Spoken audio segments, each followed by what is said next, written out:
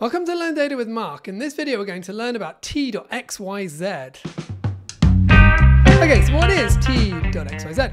So it's a multi-language package manager created by Max Howell, the founder of Homebrew. And I like to think of it as giving me a sandbox area where I can do stuff in multiple different languages and kind of connect them together.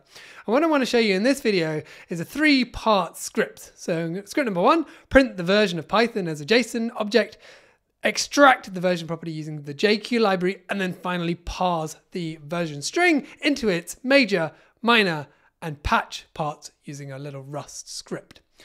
So let's start by installing tea. So it uses one of those cool command line installers where you do single command and then it installs it. But what's nice about this one is it prompts you along the way. Do you want to install it? It tells you where it's going to be stored. So it's going to be under the .t folder. Then it asks me, hey, do you want to create a symlink? Okay, cool, yeah, I'll do that. And do you want to add it to the path? Yeah, that's fine as well.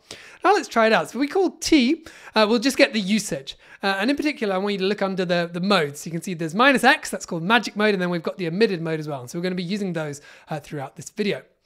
We can also do read link with where is tea to see, just to check where it is. And you can see it's under .t and then tea.xyz, and then it's under there a little bit further. And we can also ls the T folder and see what we've got installed at the moment. So these are called pantries, and we've got t.xyz and we've got charm.sh, and there will be more of those as we go.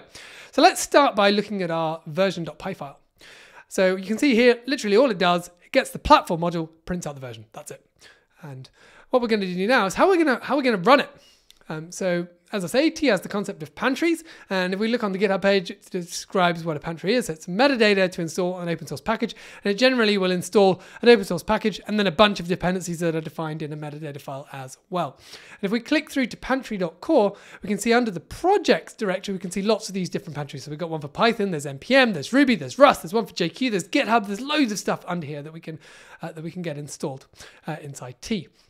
And we can also do an ls on the .t.xyz var pantry projects, and you can see the sort of similar list of pantries. So what we're going to do now is we're going to call t plus python.org, and that's going to give us a shell with the latest version of Python installed in there. So we'll have to give it a few seconds. We'll speed it up for the sake of the video. And so you can see now we've got a shell. We can call echo.$path, and we can see on there, we've got pip, we've got Python, we've got a few other things on the path as well. And now inside that shell, we can call python version.py, and it prints out our JSON structured version and 3.11.1. So far, so good. So let's exit the T shell and let's have a look under the t.t folder now. As you can see, there's lots more pantries or packages installed now, so that's cool. What we can also do with T is we don't actually have to go inside the shell, so we can actually just call it directly. So we can say t plus python.org and then go python version.py, same thing, prints out the version. We could do the magic version, so t minus capital X python version.py, and again, it runs it, still good.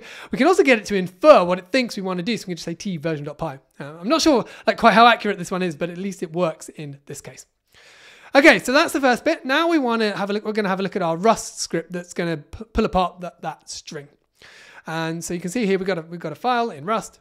It takes in a string, it splits on the period character, and it then destructures a slice of the vector and pulls out, depending on what we've got. So if we've got an invalid version, it's going to tell us it's invalid. Otherwise, it's going to pull out the major, minor, and patch versions depending on how many parts we've got. So let's give it a test. So we're going to echo 0.017. We'll pipe it into the cargo build tool, which is going to run that file, and let's see what it prints out. So you can see it's actually installing a bunch of packages for Rust, and then it will split the string. And just remember, every time you run one of these, the first time you run it, it's going to install the packages, and then after that it's installed, it's not going to need to do that.